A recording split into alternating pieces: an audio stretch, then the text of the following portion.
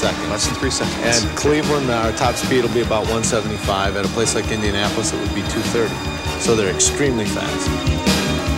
You're socked right in there, ready to go at a performance driving. To feel the excitement, to sense the speed, to know the exhilaration of Indy car racing, nothing beats being there. And Amway is there. The Amway car, with its now familiar award-winning pink and blue design, competes on the track before thousands of fans and millions of TV viewers. The Amway name is there, along with other big winners in the world of business. Amway distributors are there, with customers and prospects, in the stands, and at Amway's hospitality tents. And Amway driver Scott Brayton is there, at the track, in the races, before distributors and fans, and in national news media. Wherever Indy cars draw a crowd of racing enthusiasts, at tracks across the U.S., in Canada, and Australia, or in the news, Amway is there. That's why the IndyCar program is fast becoming Amway's driving force. Every place I go, as soon as I come in, I turn on the morning show, there's Scott. Well, I think Amway's marketing program, using the IndyCar racing program that they have, has been it's just been magnificent. I think it's been probably one of the 2 or 3 best marketing programs on the circuit, perhaps the best. At the track, you see Amway distributors there, and they see the car and they smile, and it's, you know, they're part of the race. That's our car. This is the first time we've been down in this capacity. I've been to the races many years ago, but to be a part of it, it's just so exciting.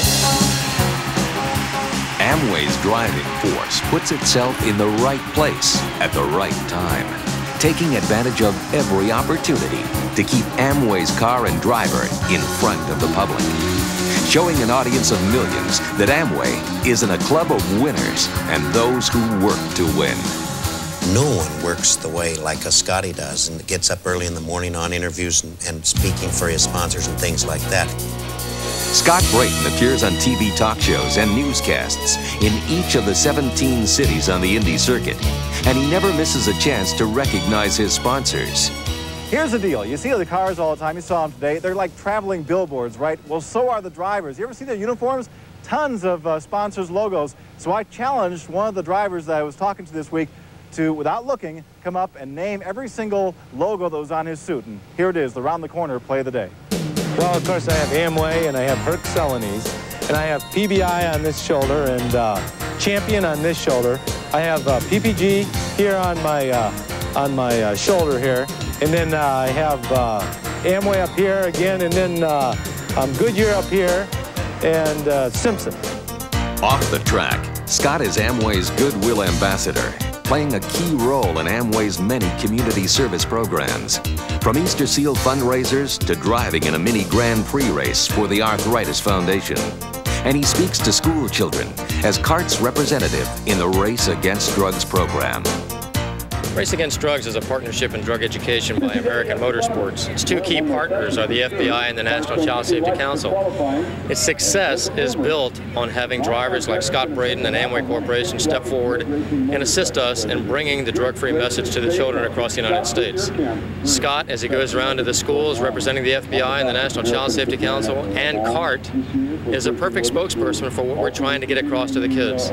He's a role model. People look up to him. It's a great program, and we're really pleased that Amway is involved in it, and Scott is a spokesperson for the championship auto racing teams. Scott carries the image of a very clean, all-American young man, race driver. That image, combined with Scott's natural talent for news interviews, makes him an effective spokesman for Amway. Scott's appeal and Amway's effective public relations campaign have resulted in millions of dollars in publicity through hundreds of TV, radio, and print interviews. For example, if you simply know that between Scott and the rest of the team that Amway gets on in the Indianapolis 500 for 4 minutes, you know, which doesn't seem like a lot of time, ABC is getting $350,000 for every 30 seconds. So that alone is just a tremendous value, plus all of the cable time. And then you add that to all of the local time that Scott and Amway tend to generate in every market they got. In the presence of other sponsors, Amway has been particularly bright. One, in its choice of teams and drivers, that they have Simon, that they have Scott Brayton. And there are people that are very public relations oriented. And they are able to use opportunities and to make opportunities for themselves and for Amway that doesn't happen with other teams. During the 1991 season, Scott Brayton interviews on radio and TV programs in each city on the Indy circuit equaled $700,000 in equivalent advertising value. That publicity doesn't include interviews with Scott Brayton and team owner Dick Simon on national network TV, or the appearance of the Amway car in nationally televised races. Scott's improved performance this season focused the TV cameras on the Amway car. If Amway had to buy equal exposure in advertising, the total cost would have been $1.5 million.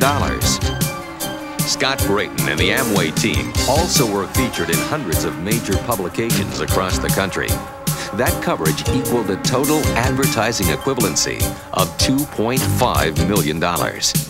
Add all this media coverage to exposure at the track and other Indy promotions, and the grand total for publicity for Amway exceeds $5 million.